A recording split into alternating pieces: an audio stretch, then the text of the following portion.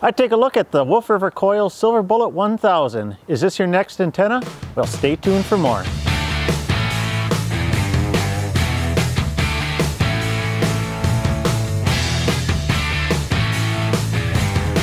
Hi, I'm Michael, KB9VBR, your host for Ham Radio Q&A. Well, do you enjoy informative and entertaining amateur radio videos? And is this your first time here?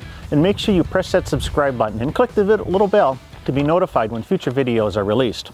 Well, today I'm going to take a look at the Wolf River Coil Silver Bullet line of base-loaded antennas. The Silver Bullet 1000 next to me and the Silver Bullet Mini are a variation of the popular screwdriver style antenna.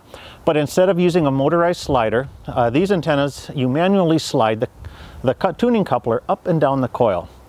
By removing all of the mechanical parts and using a manual adjustment, you'll get a rugged and durable antenna at a reduced cost.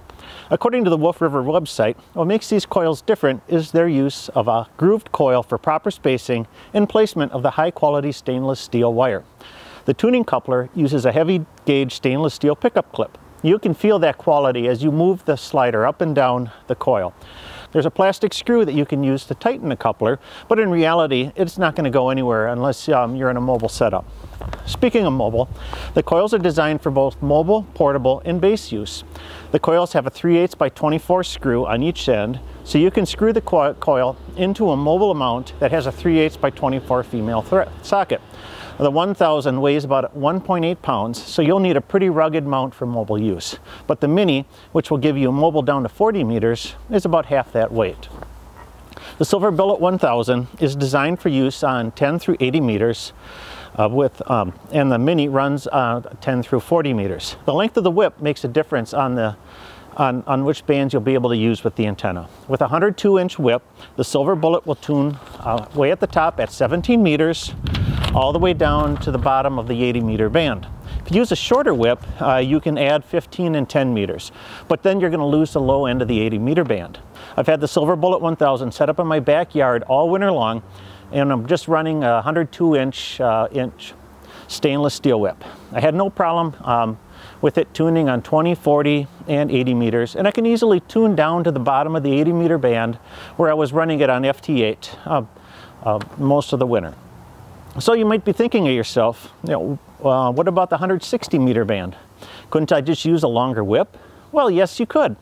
And I've had a conversation with the guys at Wolf River Coils at a recent Ham Fest, and I asked them that question. They indicated that they've had some success on the 160-meter band with a 17-foot whip, but because of the small diameter of the coil, the bandwidth is extremely narrow. So using it on that band becomes sort of a hit or miss sort of thing. In using the antenna, I had it set up on a tripod and strung a couple wires out for a ground plane. You can cut 2 wires at about 35 foot each. It'll work well with 2 radials, but the instructions recommend at least 1 or 3 or more for best use. Cut to about 1/5 the wavelength of your lowest operating frequency. So after running the wires, I connected the antenna to my analyzer and then tuned my favorite operating frequencies. Alternately, you can use an SWR bridge and do the tuning from there. Wolf River does give you suggested spots for tuning on the coils to make that process go a little bit faster, but your mileage may vary. So I was able to get the tuning down to about 1.3 to 1 or less, depending on the frequencies. And then I like to mark those tuning spots with a little bit of magic marker so it's easy to change bands. Or you can just run a piece of tape around here and then just put your tuning spots on that piece of tape. And then I connected my tuner and commenced to operate. The tuner really didn't need to search for a tune at all. It pretty much found it right away. So so really, you could use this antenna without a tuner at all. You'll be able to manually get the SWR down low enough. But I just do it for convenience sake because then I can switch from 2 antennas and so forth. As for operation, I was able to easily make digital contacts on FT8 just using a moderate amount of power, about 40 watts.